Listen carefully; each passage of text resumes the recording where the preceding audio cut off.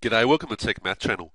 What we're going to be having a look at in this video is how to measure angles. And not only that, we're going to have a look at a few other things actually.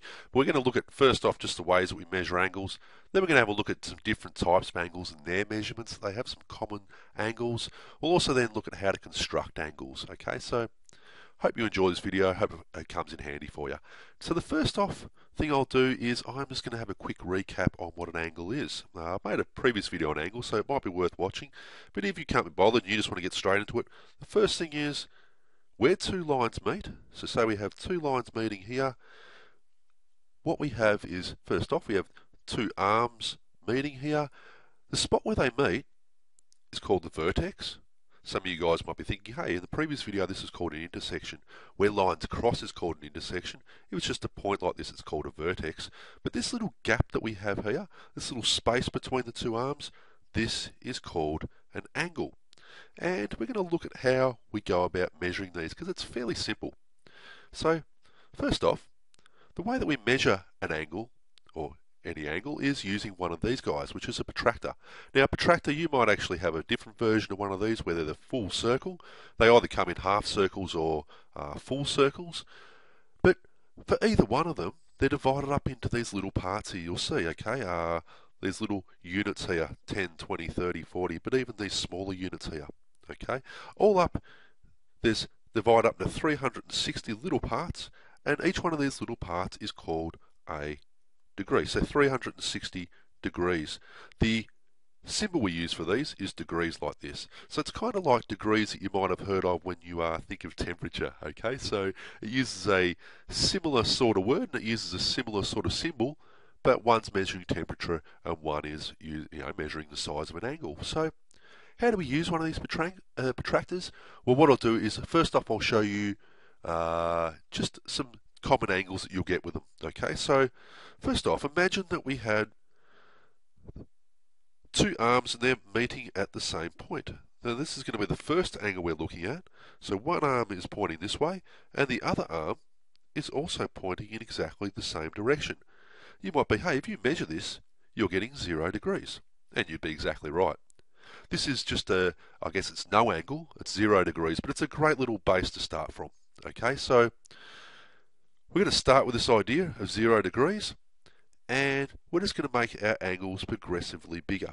Okay, so say we had one of our arms going up to 0 degrees here, and now we had, as you might remember from the previous video, going up through this particular part here. So we form what is known as a right angle. I'll write that up here as a right angle. Again, a previous video we looked at these, they are symbolised by this. You'll notice that these guys go up through the 90 degrees. This is a really, really important angle to remember. This is the reason is because this is the angle which occurs on the corners of, say, squares and rectangles and things like this. So an angle which goes up like this, where the lines are coming one perpendicular from the other, is a right angle. Okay? So I'll get rid of that, and I'll now talk about angles which occur between 0 degrees and right angles. You might remember these were called acute angles. And these were any angle which occurred between 90 degrees and 0 degrees. So I'll give you an example of this. I'll just put this up here on 90 so we can remember that's a right angle. But say we had an angle going up this way, okay? Just selecting the right pen there, and say I had an angle which is going up here. And you might look at this and say, hey, this is going up about 61, 62 degrees. And this is an example of an acute angle. It's an angle which is between 0 and 90 degrees. Okay, so an acute angle, I'll just put that in there, it's between 0 and 90 degrees. Okay, so say we made our arms go further and further and further apart now, and eventually they went all the way around, so we follow this baseline right along on our protractor. And you're going to see that we go all the way around to this measurement here, which is 180 degrees.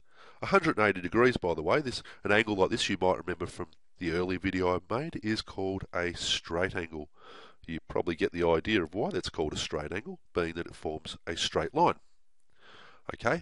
So a straight angle is 180 degrees, another really important one to remember.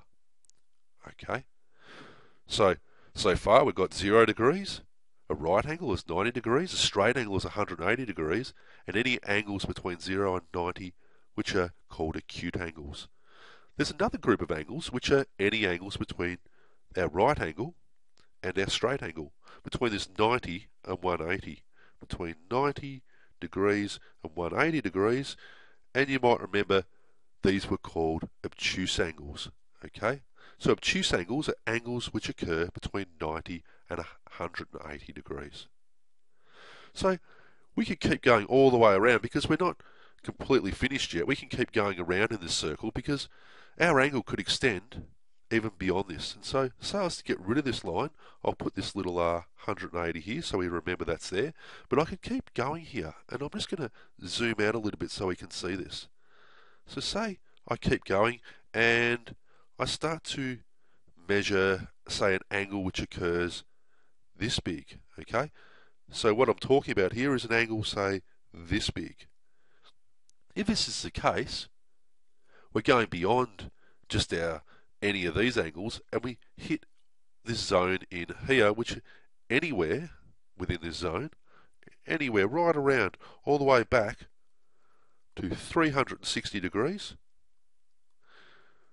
which is called a reflex. So any angle which is 180 degrees to 360 degrees is called a reflex angle, okay? Now just one little thing with this, you might also realise that you could come down at 270 degrees, another important one to remember, and although the angle we're talking about is going around here, we do form a little 90 degree on the outer part of our angle there, so it's another good one to remember there. So say, you might actually consider, say, why do we bother have 360 degrees when we go all the way around and 0 degrees is the same as 360 degrees? The answer to that is no, okay?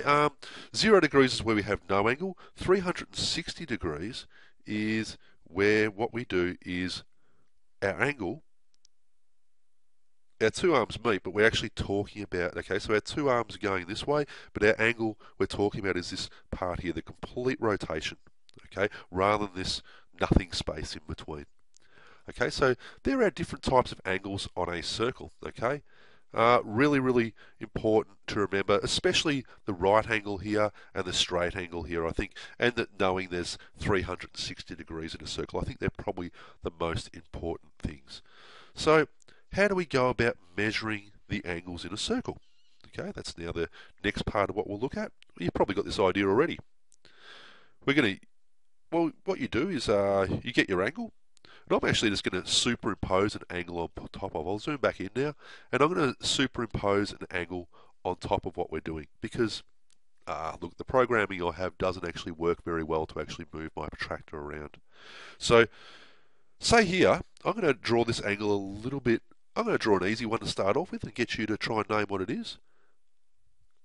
So say this was my angle here. You're going to notice, first off, what you do is you put the vertex of your angle on this center point here, and you have the horizontal coming off on a 0. So one of the baselines of your angle coming off on a 0. But say I have an angle here, which is just there. What is it?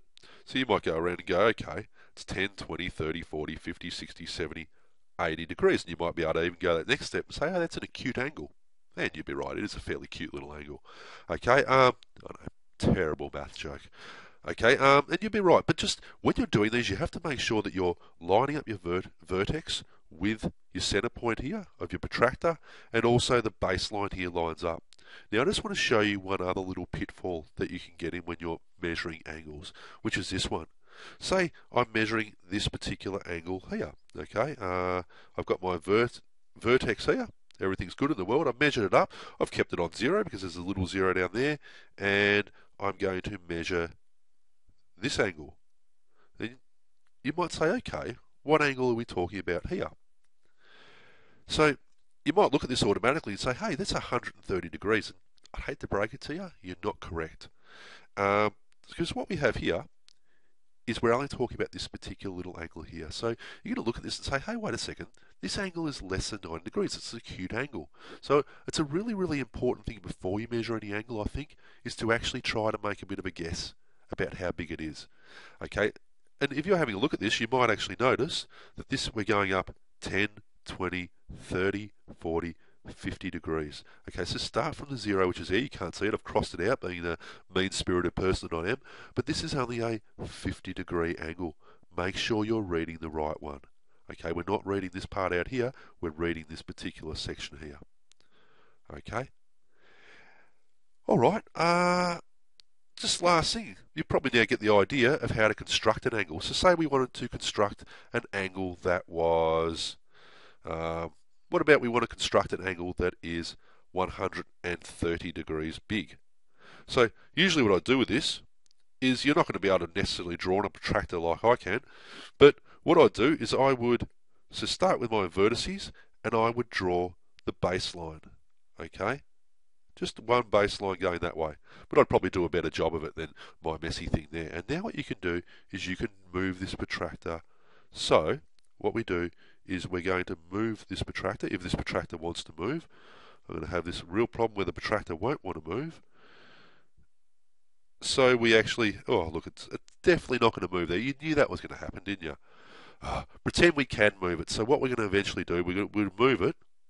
So, bit of cheating here, isn't there? So we'd move it so these guys line up, okay, on the zero. And say what we're trying to draw, 130 degrees. I'd now mark this area in. I'd get rid of my protractor, so pretend we got rid of that protractor altogether, and now I would draw this line here. The next thing I'd do is I'd make sure I labelled my angle. Okay, even if I mark it like this, I might even go that next step of writing 130 degrees. Okay, so anyway, I hope you found that video informative. We are going to do some more videos, so hopefully you have a look at those. This is just a nice basic thing to start off with. Practice drawing angles, they're really, really handy little things. Anyway, see you next time. Bye.